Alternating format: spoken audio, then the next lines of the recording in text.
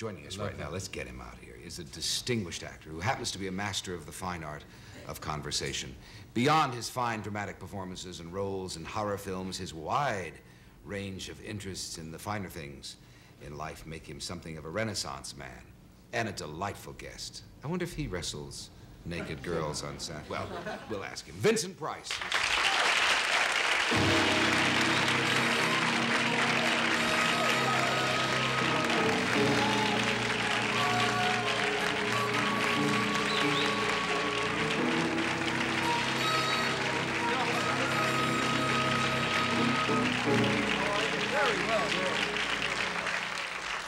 Obviously, you don't play golf. No, and I don't wrestle either. No. Have you ever been tempted to wrestle? A naked lady?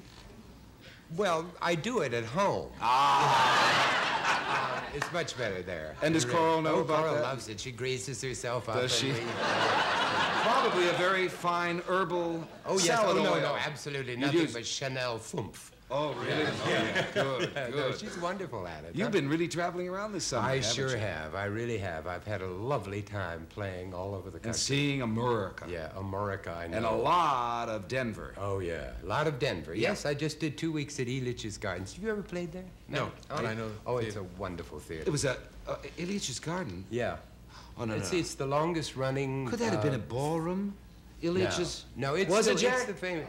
Ilitch's was? Yeah, I know. I played there. Ilitch's, when you said that, I went, Ilitch's Garden. Yeah. In Denver? No, yeah. Sure, they have now it's a band theater? concerts, and they have a theater. It's We the were longest hardly a running concert. theater in the country. It's a wonderful theater, really Oscar is. Wilde, you did? Yeah, I did Oscar Wilde. Had a wonderful time. Is it a popular show? I mean... Yes, strangely enough, you know, I thought going into a place where there was an amusement park attached to it, they might not like Oscar Wilde, but they found him amusing. And you did amuse yourself in the amusement parks, too, Oh, didn't sure, you? I'd go to the rides in between acts. I'll bet you're as curious as I am to know, how can I phrase it, the evolution of a gentleman. The evolution of a gentleman? Yes. You mean how you hatch and... I can't picture you as a child. How did it all evolve? I was a child. I know, of course you were. I wet my pants. I did everything that children You'd have been a are meant to do. strange-looking baby if you were But born I did it with very great elegance. Style. When my mother changed my diapers, she held them up and said, see how nicely my boy does it. Where, how, and did you learn the appreciation of finer things in life? Art, food, I had a wonderful family, really a wonderful family who were very musical, very artistic, and they were wonderful people, and we enjoyed everything. And my mother sent us all into the kitchen to learn how to cook, and they'd go off on trips to Europe, and they'd come back, and they'd bring recipes, and we'd try them out, and we had a wonderful time. I must say, I always feel sorry for people who didn't have a happy childhood. Very disciplined? Yes, very disciplined, very Private disciplined. schools? Private schools, yes, good education, and I believe in that. Right. I really do, oh boy. Who pointed you towards your first Matisse, Monet, Modigliani, Rembrandt? Well, I bought a Modigliani when I was about 20. You bought a Modigliani? Yes, it was $50. And you mean a print? A drawing, no, a real original drawing. Do you still have it? Yes. I bought an Andrew Wyeth, which was $50. Sure, I mean, that's the only way to buy him. I can't afford him. What would that anymore. Andrew Wyeth be worth today? Well, I gave it to a couple who I was very fond of when they got married, and finally they got a divorce, and one had custody of the children, one had custody of the Wyeth. And that's how much it's worth. It's worth a fortune. Yeah, it's worth a lot of money now. And your Modigliani? Yeah. Yeah, but they weren't really at that time, you know. But At what age did you see a work of art that stunned you and said, well, I want one of those of my own? When I was 12, I bought my first work of art, which was a Rembrandt etching. But that isn't hard, you know. He's such a great master that it isn't difficult. Well, and I love pictures. I really love the world of art. That show that we did, you remember a few months ago? Do I remember it? Oh, it was really great fun. This wall was just... It was wonderful, wasn't it? Plastered with artists, new and interesting artists. Yes, new ones. That's the important thing. Yeah.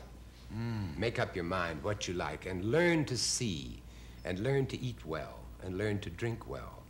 And then you are a gentleman. What's your first experience on Broadway, Vincent? I did a play with, yes, it was very impressive. I did a play with Helen Hayes called Victoria Regina. And I was 23, and she was the greatest star in the business, and I was her leading man for 3 years. It was kind of marvelous. probably accompanying that, had to behave yourself off the stage? Oh, yes, I did. There were no wild times? No, there were very few. One night, a girl and I got drunk and had a picnic in the middle of Park Avenue. Well, that's all right. Because we figured that it was the only place no one would see us. They'd be killed crossing the street. Right. In that little park along there, and there were lilies and flowers and tulips. It was a wonderful picnic. And we did something else there, too. It was marvelous. Right on Park Avenue? Yes, why not? I mean, if you're going to... You ask about being That's a gentleman. uptown. Sure, You don't know, do I it mean, that's really- downtown. No, do it in the middle of Park Avenue. Those good days? Oh, yeah, wonderful, wonderful. Still are. Have you ever starved? Still, I'm like Mac, you know. I don't worry about getting old. I am old. I think it's marvelous. I think it's just wonderful. Look at your hair. You don't do anything to it. Nothing. Not a Grecian thing. formula. No, You'd never no. know you used it. No. Do you think that What works? is Grecian formula? Oh, you know what Grecian I don't, I formula. swear Well, I it's don't. water, and you put it in your hair, and it slowly goes back, and you turn into a child.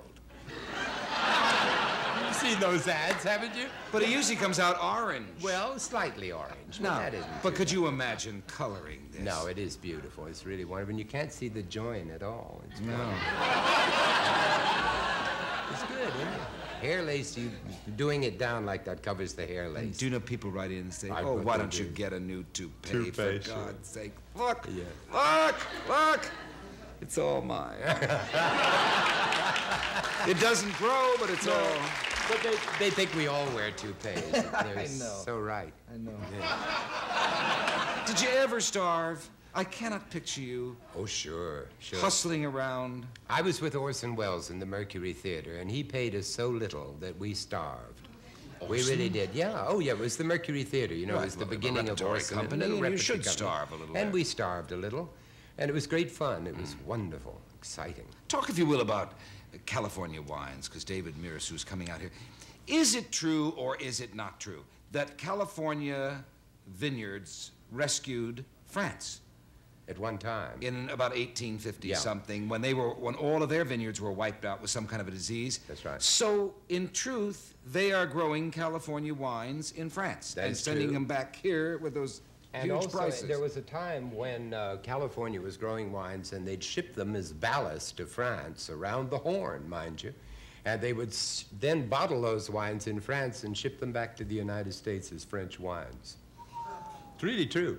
But you know, the thing I think is exciting, I worked for the Wine Institute for a long time, mainly because I think people are such snobs about wine. And Right. wine is just good to drink. It's lovely, lovely drink. It's a lovely accompaniment to life and to food. And you know, the other fun thing I found is searching out these little wineries. Yes, wonderful. And you get incredible buys. Yeah. And incredible wines, and you find all new ones.